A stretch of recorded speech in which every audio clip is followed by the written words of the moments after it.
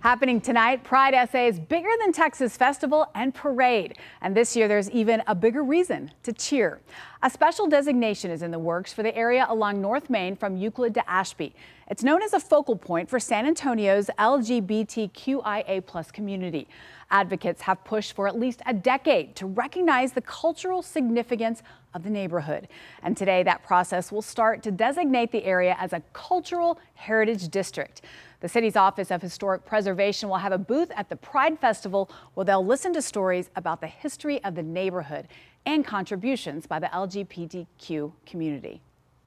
Maybe not at the state level, but at the city level, San Antonio does have the support here, and we want to keep that momentum going with this cultural district and with the artistic things that we hope to come from that. And San Antonio has 3 cultural heritage districts. One is Jefferson Heights, then Old Highway 90 and Hockley Clay Cemetery on the northeast side.